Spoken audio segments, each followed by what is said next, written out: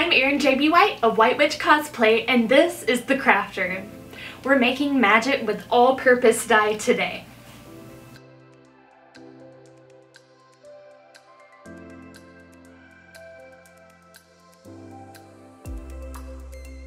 That's right, we're having a real-life naked blue moment today. But the things I'm wearing, they're all different kinds of fibers. We've got acrylic and nylon and then wool. So it's going to be a little bit of an experiment to see if we can get them to turn this really nice evening blue Rit dye color. So let's find out how long it takes each one to dye on the stovetop. And I know the first thing we need to do to get started is head to the washer. I went online to find Rit's instructions, and the very first thing they recommend you doing is throwing everything you want to dye in the wash, and I usually use tap cold and I just let it run. This is to make sure any starch or anything that's still in the clothing is gone and you have a nice even starting process to start your dyeing with.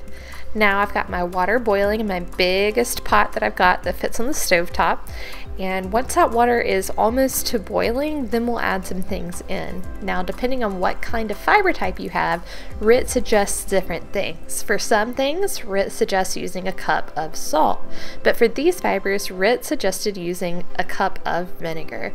So now that my water is almost at temperature, you can see me here pouring in the cup of vinegar and mixing it into the hot water.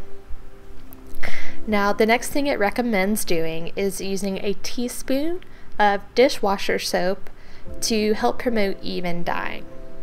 So I'll just put a teaspoon of this Gain soap into my hot pot. And once that's ready to go, we can pour in our Rit dye after shaking the bottle well.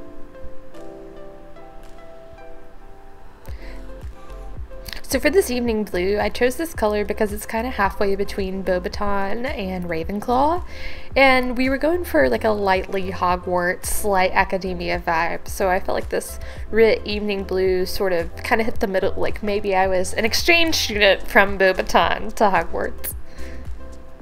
And here I am mixing in all the dye, making sure it's spread throughout my hot water.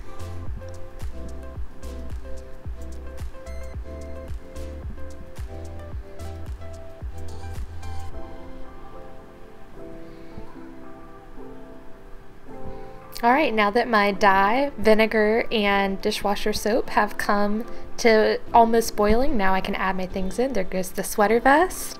Here I'm adding in the wool felt hood that will become the hat.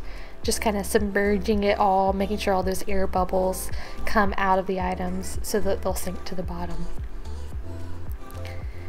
That is the tie, the satin tie, and last but not least, the scarf. The acrylic scarf. And I'm just pushing all of these items in, and again, because they are different fibers, they're going to take different times to really take in all that dye pigment, and they'll be in this pot for vastly different times. And let's find out how long it takes to get them to the same color. We're going to start with 10 minutes, and after 10 minutes we'll pull them out and see what we think. So here I am pulling out the first item, and that is the sweater vest. After 10 minutes, it's ready to go. It is the blue that I want it to be, and it only took 10 minutes for this rayon acrylic knit sweater vest to become like this pretty Beauxbaton blue. So it's ready, and I'm gonna go ahead and plop this hot thing into the sink and rinse it off with some cool water until all the dye is rinsed out. So after 10 minutes, the next thing to come out will be the hat. Now the hat took 20 minutes, and it was darker than I wanted it to be, if I'm honest with you. And I wanted to pull it out at 10 minutes, but I was kind of stuck with this problem of it wasn't dyed evenly. There were parts of the hood that were still really dark. There were parts of the hood that were still really light. So I'd rather have it all one dark color than have it be splotchy, parts right color, parts dark color. So I just accepted that it was darker. Probably should have used less dye in the pot for that. Once I'm done having each item in the stovetop pot and it's been in that hot water for however long it needs to appropriately soak up the dye, then you're going to rinse it in cool water. until the water runs clear and you don't see any more of the dye transfer in the water that is being rinsed out of your items. The cool water that I'm using also helps stretch the fibers of this hat in addition to the hot water. So the hot water and the cool water, they're both helping kind of stretch this wool hat out. So once I'm done rinsing this wool hat, I'm going to go ahead and put it on the hat mold that I have. So as it dries overnight, it'll somewhat take the shape of this hat mold that I've got for a Beauxbaton hat. You can see I'm kind of stretching it down over the hat mold, and I'm not gonna get too particular about it. I'm just want it to be somewhat in the shape as it dries out overnight, because it's gonna take about 48 hours to really get this hat totally dry and ready to wear.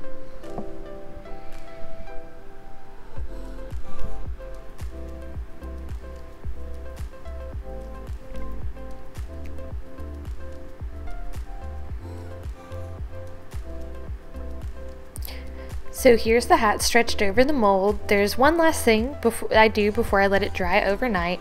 I just take some thread and I kind of push down on those pieces, especially that little curve at the top that I really want to make sure shows up in the final hat shape.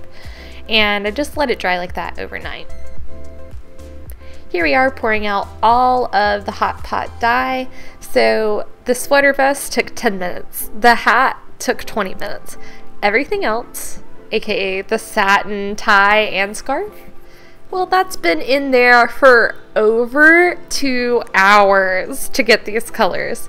And once they've finally been rinsed until no more color comes out in the sink, you put them in the dryer, set them on high, and let them dry. And that sets the dye in these items so that next time you're able to wash and dry them without any color transfer. So everything's dry. How long did it take? All right, the scarf took over 2 hours to get this blue. The sweater vest took just 10 minutes to get to this blue. Then next, the tie. Well, that took over 2 hours as well to get to this color blue. And last but not least, the hat hood. Well, that only took 20 minutes to get to this color hat. But there's still some shaping and trimming of the hat that we need to do before it's ready. So if you'll remember, we started off with this hood and then we dyed it and left it on this to dry overnight. As I mentioned, I left those little threads to try to kind of push it down over the mold. So now I'm going to remove these threads and get to work steaming the hat into the perfect Beauxbaton shape with the little pointy top and the flipped up trim. Now I'm just using like a regular clothes steamer for this. That's all you need, and this has been drying for about 12 hours, so it's not totally dry when I'm using the steamer, but the steamer is just reheating it up, and you can see it's loosening up the tension in those fibers again, and I'm able to kind of pull the hat hood down over the form even more, just squish it and squish it down, squish out all of those wrinkles, and as I do that, it's slowly taking on the form of the hat mold. Now this hat has been kind of an item of contention for me in my cosplay journeys. One of my very first cosplays I ever made was a complete Beauxbaton uniform that I wore to a Harry Potter pub crawl. And I was reading this blog on how to make the Beauxbaton hat because I couldn't afford one myself, so I was like, I'll just have to make it. And so I bought this hat mold and they told you how to mold it on there, and I had a really hard time like getting it onto the mold. I didn't have a steamer at the time, so I think I was just using like dunked it in hot water rather than having like an actual steamer to steam and stretch at the same time. So it never really fit over my head with a wig, where you can see here. But the thing that I was most upset about it is if we zoom in even closer, you can see it's like weirdly crusty, and then there's like, it's sticky and matted, and then there's like this weird band around the brim that's not supposed to be there. It was an accident. And that's because instead of dyeing the hood like this method that I'm currently showing you, the blog suggested that I spray paint the wool hat. And I would not recommend spray painting wool, guys. It stayed so sticky and matted and gross. And instead of having like a cord like I'm using here on the hat to kind of pin down the little pieces that really need to be pulled, like that top point and then around the brim, instead of using a cord, I used a rubber band. And that is what left that very odd, like, discolored band around the hat brim, where like the hat meets the brim. Yeah, so don't spray paint wool.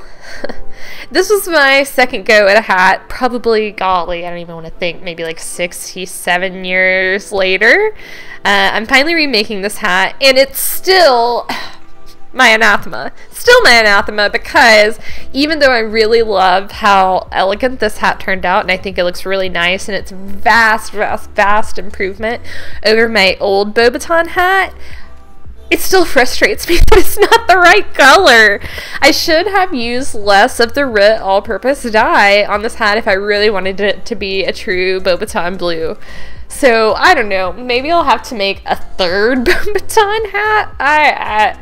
I don't know. We'll see. I am happy with how this hat turned out, but the color could have been closer to that Beauxbaton blue if I'd used less dye in the pot to begin with.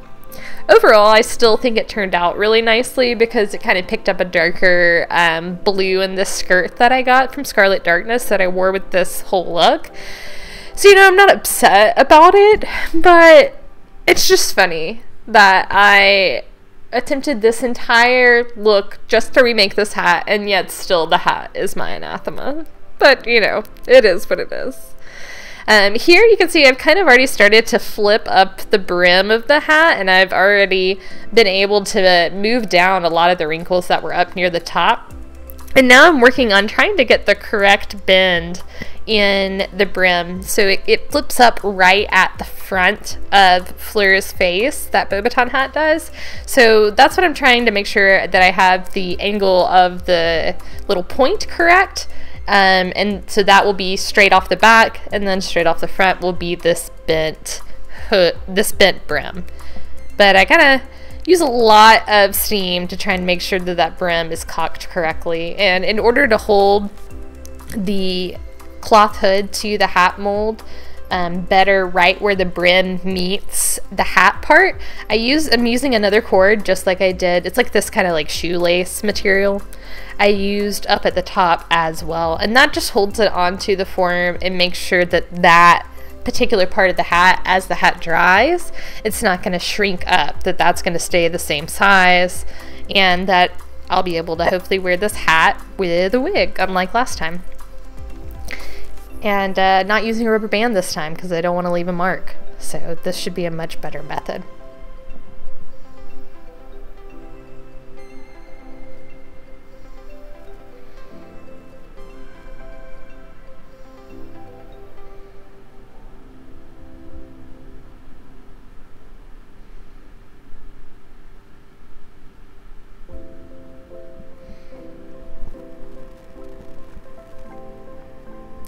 One thing to note about the brim is that there are little like lumps and bumps on the brim, but I will be trimming those off once the shape of the hat is fully complete.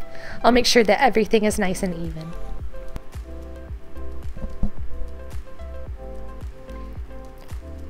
Here I am starting to fold down the brim right in the center of the face, and then I'm pulling the brim down all the way down on that side. Now this was kind of difficult because the wool had already been stretched a good deal, and it didn't really want to do the curve down. It's such a dramatic turn that Fleur's hat has. It didn't really want to go ahead and do that, but it was nothing that couldn't be fixed with just more steam. If your fibers start to shrink up or they start to feel like they don't want to do what you want them to do anymore, just keep on steaming the hat. Now hats will naturally shrink up as they dry, so even though I've tied it down some, it will kind of shrink up over the next 12 hours until it's wearably dry. But we can do any last minute fixes with that iron you see in the background, and it'll probably take a little bit of brim work with the iron to get this perfect and ready for a photo shoot. So now the hat has dried and we're ready to take off the lacing that I put in place. As you can see, the brim has already kind of flipped itself back up all the way around, so we'll use the iron to fix that in a second. But first we're going to take up all the cording and take the hat off the mold, and there it is. Check it out. The felt is now holding the shape of the hat mold when we started off with nothing more than a cloth hood. So that's pretty cool. Now we're going to use that iron to get that brim to behave like I want it to. I'm just using the steam setting on an iron I already have at the house, and I'm steaming that brim down flat in the center and along the side. This is a really effective and quick method that I did just a couple hours before the photo shoot, so it didn't take long to dry at all to do this final shaping of the hat. So I'm just doing some final hand shaping on that brim while the fibers are still warm and stretchy. And yeah, there you go. We've got the Beauxbaton hat. Now it still has a few bumps on the side of the rim of the brim, so to speak. And we're going to trim those up to keep it looking its most elegant. Now, when I cut these, it kind of left a little bit of white. I wish I had gone back and colored those blue, but for the purposes of this photo shoot, I knew they wouldn't be visible, so I was like, you know, like, let's just keep going, because this is photo shoot day, and we got stuff to do. The last thing I think it needed was this light blue ribbon to really tie it together with the other pieces of blue that we've dyed. That light blue matches the shade that the tie turned perfectly, so I was really excited to include this ribbon to finish off my hat. And there you have it, the final Beauxbaton hat. It's really fun and elegant to wear and an easy craft project. So next craft project, let's talk about this backdrop. How did I make all these Hogwarts letters floating around? And it looks like it's my 11th birthday. You know, they say no post on Sundays. Well, I'm making my own post.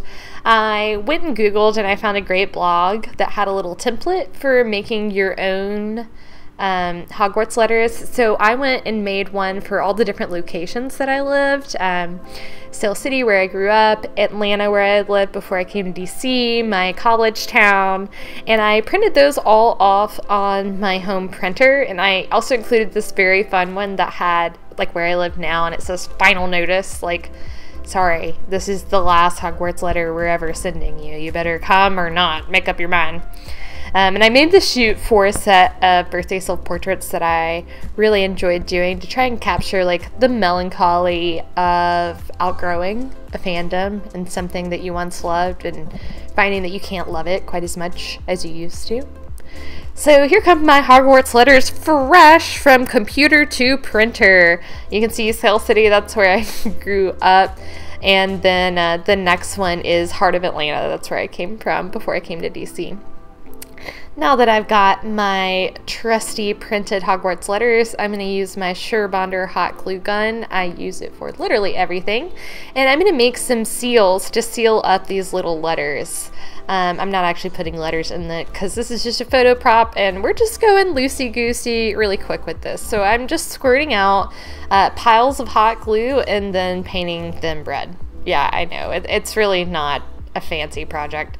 I had this cool coin, and so I'm squishing it into the somewhat warm hot glue to sort of get a seal effect, and then the seal will fit over the emblem. Now, I made these and then rewatched Sorcerer's Stone, and I realized that I should have put the seal below the little Hogwarts badge, not on top of it. But for the purposes of this photo shoot, I thought it was fine. You know, you live, you learn, you watch your references before you make your items. Otherwise, you end up just a little annoyed. It is what it is. So I cut out all my letters like this, and I'm just going to fold over that top to give it the appearance of an envelope. It's not going to be super in focus in photos and videos, so it doesn't need to be super fancy. I can just fold over this top, stick one of those seals on it, and call it a day. There I go, a Hogwarts letter. I made 18 of these letters because I turned 29 this year, so I've had 18 birthdays since my 11th birthday when I was supposed to quote-unquote get my first Hogwarts letter. So I hung 18 of these guys up, and then I had that last one, the 18th, be my final notice prop for a lot of my photo shoots and video shoots. So I've got all of these letters. How do I get them to hang? I used a lot of fishing line. So here I am with my photo backdrop, and I'm cutting out the fishing line to length. I just wanted them scattered across the photo backdrop, both in front and behind me when I was standing. So these are the ones that are going to be behind me on the backdrop. I literally just hot glued these little envelopes that I'd made to fishing line. That's all it took. There's nothing fancy with this. It's just a prop, just a set. So here I am just hot gluing that paper directly onto the fishing line. So after I've made several Hogwarts acceptance letter garlands, I'm ready to hang them up. Like I mentioned, I want some behind me and some in front. The ones behind me are easy. Normally my backdrop hangs on a curtain rod in front of my craft room closet, and I just hung these literally right in front of the backdrop. Now backdrops normally are supposed to go on this backdrop set that you can see me assembling here, but mine normally just stays in storage. But today it's getting a job. It's holding up more Hogwarts acceptance letters. So here I am assembling that frame so I can hang more of these fishing line garlands from the top of it, so those can be in front of me when I'm shooting to give more of a depth to my video and photo. So here's the almost ready set with all the letters flying around and my final notice prop that I loved so much. And here is the final items all together. I've got my acceptance letter props, I have my dyed hat, scarf, tie, and sweater vest. And thank you so much for hanging out in the craft room with me, guys. I had a great time this November. Come back next month where I'm upcycling a Christmas tree skirt into a bodice.